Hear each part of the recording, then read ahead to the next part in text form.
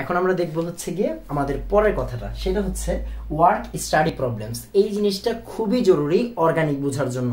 Work study problems এই বিষয়টা খুবই জরুরি অর্গানিক খুব ভালো মতো নিজের মধ্যে আয়ত্ত করার জন্য। তো আমরা এই পার্টটা খুব ভালো মতো একটু খেয়াল করি। দেখেন প্রথমে আমি কি লিখছি, লেখার অভ্যাস। লেখার অভ্যাসটা খুবই জরুরি অর্গানিকের বিক্রিয়াগুলো মনে রাখার জন্য। আমরা ছোটবেলা থেকে একটা কথা জানতাম যে একবার লেখা 10 বার পড়ার সমান। এই কথাটা আসলে অনেক দরকারি অর্গানিক শেখার জন্য। আপনি যখন একটি বিক্রিয়া পড়বেন তখন বারবার ওই বিক্রিয়াটা লেখার চেষ্টা করবেন, তাহলে হবে কি আপনার নিজের মধ্যে থেকে আসলে এসে যাবে। যে আপনি যখন কলম ধরবেন, খাতার সামনে রাখবেন, তখন দেখবেন আপনার নিজের হাত থেকেই আসতেছে যে আসলে আমি এই জিনিসটা তো লিখছি, অনেকবার লিখছি, তাহলে আমরা লিখতে পারবো। অ্যান্ড এইটা কিন্তু আসলে আমাদের কনফিডেন্সটাকে অনেক গুণ বাড়াইয়া দিবে। যদি আমরা শুধু পড়ি আর একবার লিখি, তো লেখার পরে আসলে আমরা একটু কনফিডেন্সটা বেশি পাবো অর্গানিক শেখার জন্য। এরপরের কথা হচ্ছে প্রতিটা ব্রাঞ্চের প্রথম 5টা যৌগ। বিশ্বাস করেন আর না করেন, আপনি আমার সাথে একদমই একমত হবেন। আমরা যারা 9-10 থেকে অর্গানিক পড়ে আসতেছি, মানে যে 9-10-এর যে আমাদের একটা খনিজ সম্পদ জীবাশ্ম এরকম একটা যে চ্যাপ্টার ছিল, তো ওই চ্যাপ্টার থেকে আসলে আমরা অর্গানিক পড়ে আসতেছি। এখন আমাদের সমস্যা হয় কি, আমরা যখন ইন্টার লাইফ একটা স্টুডেন্টকে বলি যে তুমি প্রথম 5টা অ্যালকেন লিখে দেখাও তো, যে methane, ethane, propane, butane, pentane, তারপর আবার মনে করেন ইথিন, তারপর আমাদের প্রোপেন, বিউটিন, পেন্টিন, হেক্সিন, এই যে প্রথম 5টা করে যৌগ লিখো, এই জিনিসটা আমরা আলসেমি করে করি না। কেন করি না? আমরা তো এগুলা পারি। এইগুলা করে আসলে আমাদের লাভটা কি? আসলে এই জিনিসটাই হচ্ছে আমাদের সবচাইতে বড় সমস্যা। আমরা যেই কাজটা করব সেটা হচ্ছে পারলেও প্রতিটা ব্রাঞ্চের প্রথম 5টা যৌগ, যেমন অ্যালকেনের প্রথম 5টা, অ্যালকিনের প্রথম 5টা, অ্যালকাইনের প্রথম 5টা, অ্যালডিহাইড, অ্যালকোহল, অ্যালকাইল হ্যালাইড, এই অ্যাসিড, এগুলো প্রত্যেকটার প্রথম 5টা করে যৌগ খাতায় লিখবো। কেন আমি প্রথম 5টাই কেন বললাম? খেয়াল করেন, ব্যাপারটা হচ্ছে সৃজনশীল যুগ। আপনাকে যেই কোশ্চেনই দিবে না কেন, আপনাকে কেউ 100টা কার্বনের কোশ্চেন দিবে না। তার মানে আপনাকে কোশ্চেন দিলে হাইয়েস্ট গেলে বিউটেন পর্যন্ত দিবে, পেন্টেন পর্যন্ত দিবে, এর চেয়ে বেশি দিবে না। আর এইগুলার পারা মানে কি? পরের ব্রাঞ্চগুলো পারা। আর আমরা যখনই বিক্রিয়া শিখবো, যেই বই আপনি বিক্রিয়া দেখেন না কেন, প্রত্যেকটা বিক্রিয়া কিন্তু আসলে এই যে ছোট ছোট যৌগগুলা, মানে মিথেন, ইথেন, বিউটেন, প্রোপেন, এই জিনিসগুলো নিয়ে কিন্তু আসলে প্রত্যেকটা বিক্রিয়া বানানো হয়েছে, তাই না? তার মানে আপনার যখন খাতায় লিখতে হবে, আমার যখন পড়াইতে হবে, তখন আমরা কিন্তু ওই প্রথম 5টা যৌগ বারবার ইউজ করব। তো আপনি খেয়াল করেন, যখন আমরা প্রথম থেকে শেখা শুরু করতেছি, তখন থেকে যদি এই 5টা যৌগ খুব ভালো মতো লেখা শুরু করি, প্রথম 5টা যৌগ আমাদের হাতের মধ্যে থাকে, আমাদের আয়ত্তে থাকে, তার মানে যখন আমি বিক্রিয়া লিখতে বলবো আপনাকে, বিক্রিয়ক লিখতে বলবো আপনাকে, আপনার হাত কিন্তু 1 মিনিটও কাঁপবে না, আপনার হাত একটুও কাঁপবে না। আপনি চাইলেই কিন্তু আসলে অনেক সুন্দর করে বিক্রিয়কটা লিখে ফেলতে পারবেন। উৎপাদের বিষয় তো পরে আমরা শিখবো, তারপরে লিখবো, ওইগুলো কোনো সমস্যা নাই। আপনি যদি খুব ভালো মতো বিক্রিয়কটা লেখা শিখেন, মানে আমাদের যারা বিক্রিয়া দিচ্ছে, মানে ওই যে প্রথম 5টা যৌগই তো বিক্রিয়া দিবে ঘুরে ফিরে, তাই না? প্রত্যেকটা ব্রাঞ্চের। তার মানে এই প্রথম 5টা যৌগ যদি আপনি খুব ভালো মতো লেখা শিখেন, খুব ভালো মতো আয়ত্ত করা শিখেন, তাহলে দেখবেন আপনার বিক্রিয়ার পড়ার পার্ট, বিক্রিয়া লেখার পার্ট, বিক্রিয়া মনে রাখার পার্ট, পুরো জিনিসটা অনেক ইজি হয়ে যাবে। তার মানে আমাদের লেখার অভ্যাস করতে হবে। এন্ড কোন লেখাগুলো সবার আগে লিখতে হবে অর্গানিক শেখার জন্য? আমাদের অর্গানিক শেখার জন্য সবার আগে লিখতে হবে হচ্ছে গিয়ে প্রথম 5টা করে যৌগ। সবসময় মাথায় রাখবেন, প্রথম 5টা করে যৌগ, কোনো প্রকার আলসেমি না। আই রিকোয়েস্ট, কোনো প্রকার আলসেমি না। যেহেতু আমার সাথে আপনারা জৈব যৌগকে অন্যভাবে শেখার চেষ্টা করবেন আশা করি, এন্ড আমিও চেষ্টা করব অন্যভাবে শেখানোর। তো সবসময় চেষ্টা করবেন কোনো আলসেমি না। এরপরে আমরা দেখব হচ্ছে নোটের ব্যাপারটা আমরা একটু ভুল করি। আমরা কি ভুল করি ওইটাতে পড়ে যাচ্ছি। আমি আপনাকে শিখাতে চাচ্ছি কিভাবে নোট করতে হয়। আপনি একটা জিনিস কিভাবে নোট করবেন খেয়াল করেন। যখন আমার এই ক্লাসটা চলতেছে, আপনি যখন এই ক্লাসটা দেখতেছেন, আপনি সবসময় একটা খাতা কলম নিয়ে বসবেন। বোর্ডে যা লেখা আছে, বোর্ডে আমি ক লিখলে আপনি ক লিখবেন খাতার মধ্যে, বোর্ডে আমি ক লিখলে আপনি ক লিখবেন খাতার মধ্যে। মানে আপনার তখনের লেখা সুন্দর হইতে হবে না, গুছানো হইতে হবে না, টেনশনের কোনো কারণ নেই। বোর্ডে যা লিখবো, আপনি ক্লাস চলাকালীন চোখ থাকবে ভিডিওর দিকে, মানে যে মোবাইলের দিকে, আর আপনার হাত খাতার মধ্যে চালাবেন। তাহলে কি হবে, ক্লাসের সব জিনিসটা আপনার খাতার মধ্যে একবার রয়ে গেল, আপনার মাথার মধ্যে একবার রয়ে গেল।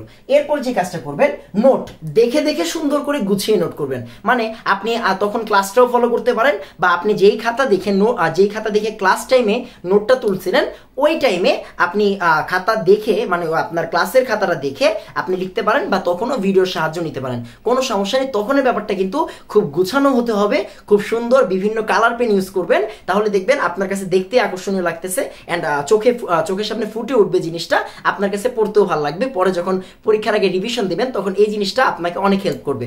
এরপর নিজে নিজে মানে কি দেখেন, আপনি একবার ক্লাস টাইমে লিখছেন, এরপরে আপনি দেখে লিখছেন, এরপর আপনি কি করবেন, নিজে এই জিনিসটা খাতায় লেখার চেষ্টা করবেন, দেখে না, একদমই দেখে না, আপনি নিজে খাতায় লেখার চেষ্টা করবেন, ভুল যাবে, কোনো সমস্যা নেই। এরপরে আবার নিজে চেষ্টা করবেন, ভুল যাবে, কোনো সমস্যা নেই। তখন আপনি দেখেন যে খাতার মধ্যে কি ছিল, আপনার কি মনে নাই, ঠিক আছে। তারপরে দেখলেন এই জিনিসটা আপনার হয়ে গেল।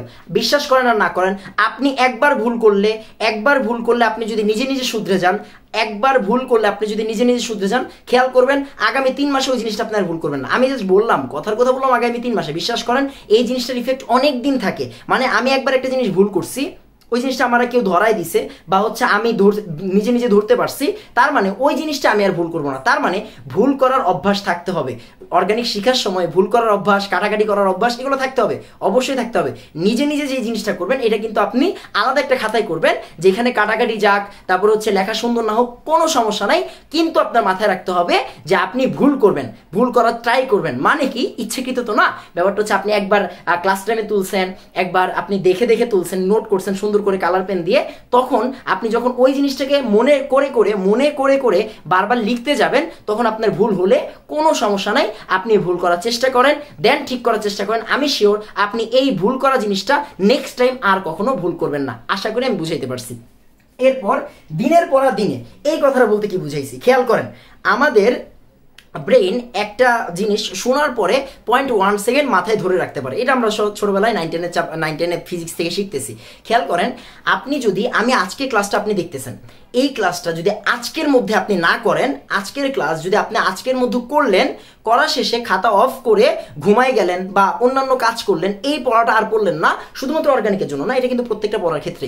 যে জিনিসটা আপনি আজকে একবার পড়ছেন, মানে ক্লাসের লেকচার শুনছেন, টিচার পড়াইছে বা হচ্ছে অনলাইনে পড়ছেন বা আমার থেকে পড়ছেন, আপনি ওই জিনিসটা যদি ওই দিনেই আর না দেখেন, পরের দিন আপনার কিন্তু এই ভিডিওটা আবার দেখতে হবে, এই ক্লাসটা আবার করতে হবে। বাট আপনি যদি এই ক্লাসটা করার সময় এই খাতায় লেখেন অ্যান্ড ঘুমাইতে যাওয়ার আগে মানে আপনি ওই দিনের সব কাজ শেষ করার মধ্যে যদি এই কাজটা না করেন, মানে এই পড়াটা আবার একটু না পড়েন, তাহলে কিন্তু আপনার ভিডিওটা কখনোই মাথায় থাকবে না, পরের দিন আবার কষ্ট করে এই ক্লাসটা করতে হবে। তার মানে আমরা দিনের পড়া দিনে কমপ্লিট করব, এই কথাটা বুঝতে হবে আপনার। অ্যান্ড আমি একটা কথা লিখছি, চোখ বুলানো বলতে কি বুঝাইছি, ব্যাপারটা হচ্ছে আপনি যখন ঘুমাইতে যাবেন, আপনি জাস্ট ওই খাতায় একবার চোখ বুলাবেন। আমি বারবার বলতেছি, পড়ার দরকার নাই, রাতে ঘুমাইতে যাবেন তখন তো আপনি ফোন চালাবেন বা হচ্ছে ফ্যামিলি মানুষদের সাথে গল্প করবেন। আমি জাস্ট একটা রিকোয়েস্ট করব, ঘুমানোর আগে জাস্ট চোখ বন্ধ হওয়ার আগে আপনি একবার চোখ বুলাবেন, পুরো খাতার দিকে একবার চোখ বুলাবেন, দেখবেন ওইটাই আপনার মেমোরিতে সেট হয়ে যাবে। আশা করি আমি বুঝাইতে পারছি। এরপরে যে কথাটা, এই যে ওয়ার্ক স্টাডি প্রবলেমসের কিছু উপকারিতা আছে, হ্যাঁ, বেনিফিটস, উপকারিতা আছে। তো এই উপকারিতাগুলো কি, এই জিনিসগুলো আমরা একটু দেখি। ওয়ার্ক স্টাডি প্রবলেমসে আপনি যখন আসলে বিভিন্ন প্রবলেম নিয়ে ডিল করতে যাবেন বা বিভিন্ন ফ্রেন্ডের সাথে গল্প করতে যাবেন বা আপনি খাতায় লিখতে যাবেন, তখন আপনার সবচেয়ে বড় উপকারটা হচ্ছে আপনি কি জানেন না এই জিনিসটা কিন্তু আপনি জেনে ফেলছেন, বা আপনি কি জানেন না এই জিনিসটা আপনার নিজের মনেই কোশ্চেন অ্যারাইজ হবে। এই যে ক্লাসের মধ্যে যে এই কথাটা বলা হলো, যেমন একটু আগে আমি অ্যালকাইন এগুলোর কথা বললাম, অনেকেই আছে যারা এই জিনিসগুলো জানেই না। তার মানে এই যে ওয়ার্ক স্টাডি প্রবলেমসের একটা বড় উপকারিতা হচ্ছে আপনি নিজেই কোশ্চেন করতে পারবেন যে আমি কি জানি আর কি জানি না। এরপর নাম, গঠন, বিক্রিয়া। আপনি যখন একটা জিনিস পড়বেন, ওই জিনিসটা নিয়ে যখন প্রবলেম বের করা শুরু করবেন, তখন কিন্তু আপনার বারবার এই যে নাম, বিভিন্ন যৌগের নাম দেখতে হবে, বিভিন্ন যৌগের গঠন নিয়ে আপনি দেখবেন, বিভিন্ন বিক্রিয়া আপনি দেখবেন। এই জিনিসগুলো কিন্তু তখন আসলে খুব ভালো মতো আপনার মাথায় ঢুকবে। বাট আপনি যদি এই কথাগুলো না খেয়াল করেন বা দিনের পর দিনে না পড়েন, তখন কিন্তু এই জিনিসগুলো আপনার সামনে আর ফুটে উঠবে না। মানে আপনি পরের দিন যখন এই জিনিসটা নিয়ে বসবেন, তখন তো আরে গতকাল এটা কি জানি দেখছিলাম, গতকাল এটার নাম জানি জানি কি ছিল, গতকাল এটা জানি কেন হয়েছিল, ভাইয়া জানি কি বলছিল, এই বিক্রিয়াটা এইটার গঠন জানি কেমনে দিছিল, বা এই বিক্রিয়াটা কেমনে জানি মনে রাখতে বলছিল।